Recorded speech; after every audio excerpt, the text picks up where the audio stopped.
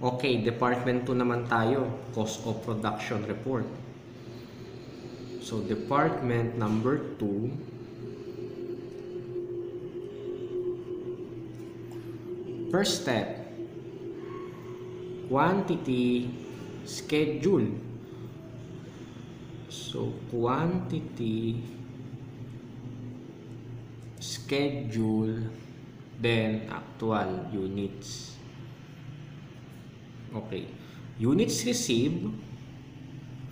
Mag-start tayo sa units received. Remember, 40,000 yung natapos ng Department 1. Mapupunta na yan sa Department 2. So, ito yung marireceive na quantity ni Department number 2, 40,000. Saan napunta itong 40,000 na to? Sa 40,000, yung 36,000 dyan is naging completed and transferred to next department, which is 36,000 units. And yung 4,000 daw, yun yung naiwan sa Department 2 as in process end. So, total 40,000 units. Next,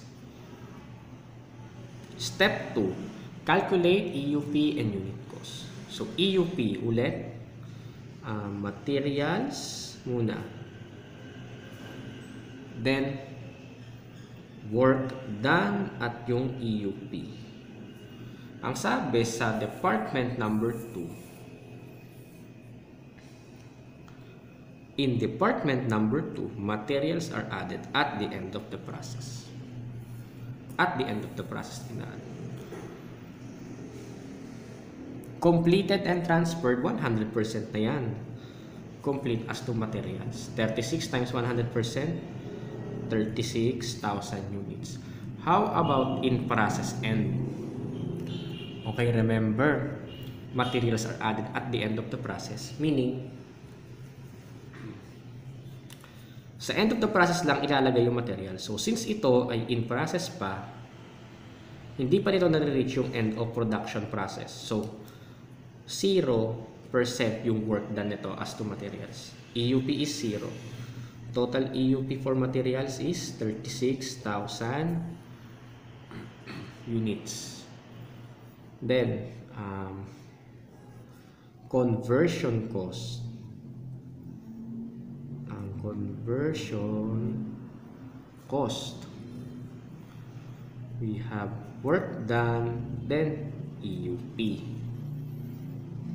Completed and transferred, 100% na yung complete as to conversion cost, 36,000 units. How about sa conversion cost ng in process end? Remember, 50% pa lang kompleto yung units end ng Department number 2. So, 50% pa lang yung kompleto as to conversion cost. 4,000 times 50%, that is 2,000 units. 38,000 for conversion cost, EUP. So, may EUP na tayo. Next, unit cost. Okay, continuation ng step number 2. Compute unit cost. Okay. Kukumputan natin yung cost charge to the department. This time, Department 2. Okay. Mayroong na-receive na units si Department 2 from Department number 1, which is kargado rin to ng cost from Department 1. So, na-receive niya, chinarge sa kanya. So, cost from preceding department, yung 40,000 na to. Ano yung cost nan from preceding department? So, na-compute na natin yan nung gumawa tayo ng cost of production report ng Department 1. That is 360,000 pesos.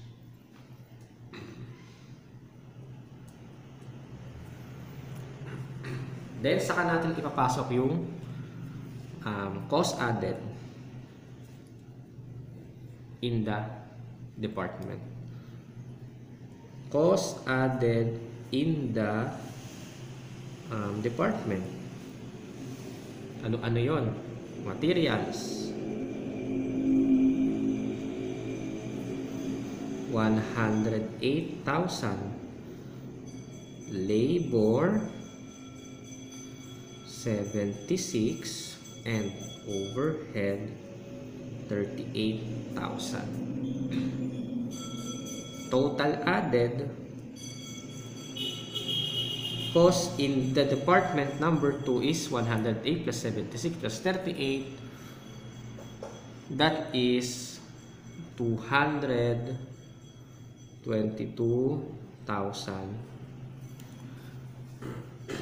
pesos. Okay. Unit cost.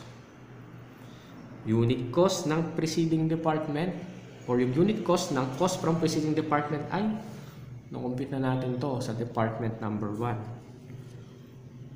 9.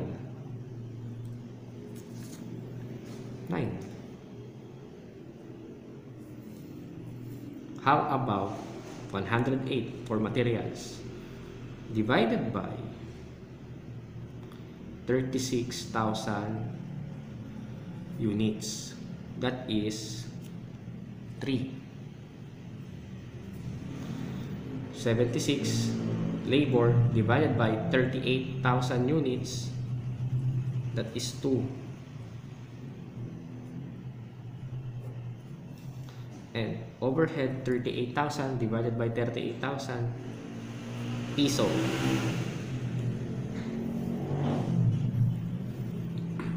Total added 3 plus 2 plus 1, that is 6 pesos.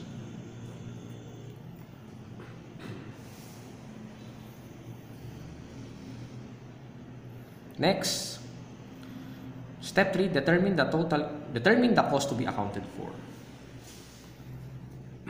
Determine that cost to be accounted for. So sa number 3, total cost to be accounted for. How much? 360 plus 222,000. That is 582,000 pesos. Remember, meron ng costo pang preceding department ha. Kasi nasa department 2 na tayo. Kanina yung department 1 walang ganito. Kasi yun yung very first department. And unit cost 9 plus 6, 15. Ayan. Ito ngayon yung aalamin natin. Saan napunta itong 582,000 pesos na ito? Anong cost dyan yung napunta sa completed and transferred, and alin dyan yung napunta sa in process and okay.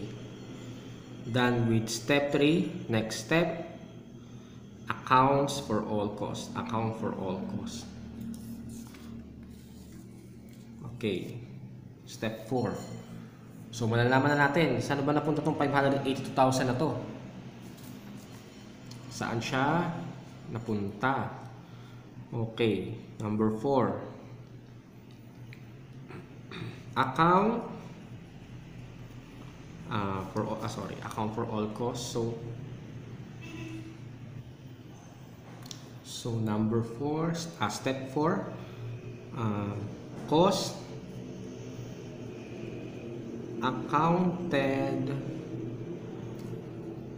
for as follows. Ayan. Okay. Completed and transferred. Completed and transferred.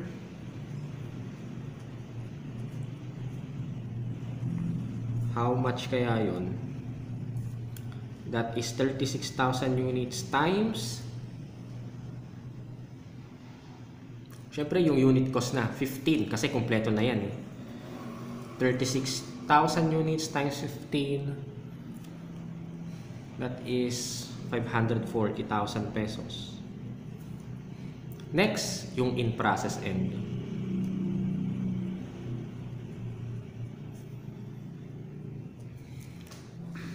Okay. Remember, tayo ngayon ay nasa department number 2. So, ibig sabihin, lahat ng cost ng products na involved sa department 2 is kargado ng cost ng products from department number 1. So, yung in process end, kargado ito ng cost of production cost na na-incur ni department number 1. So, cost from preceding department. Since kargado siya ng cost from department 1, kailangan natin i-consider yung cost from preceding department. Ilan ba ang units in process? 4,000. Times, ilan yung unit cost from preceding department? 9. 4,000 times 9, that is 36,000 pesos. Then, saka papasok yung materials from department number 2. EUP ng work in process end, in process end for materials, 0 times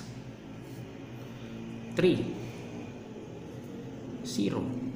And remember, materials are added at the end of the process. So, wala talagang materials na involved sa mga in-process end natin. Kasi nga, at the end of process siya, inalagay. Labor, EUP ng labor, in-process end, 2,000. 2,000 times 2, that is 4,000. And overhead, 2,000 times piso, that is 2,000 pesos. Total cost ng in-process end, department 2 is 36 plus 4 plus 2, that is 42,000 pesos. Total cost accounted for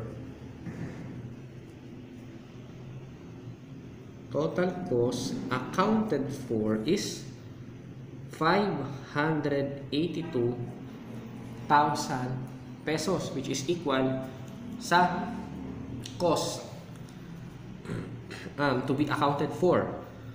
Ibig sabihin, sa 582,000 na yan, 540 yung naging completed and transferred, and 42,000 yung naiwan sa work in process end. And kung gusto nyo makakita ng solution in good form or cost of production in good form for department number 2, again, ito yung solution and ito yung solution talaga in good form.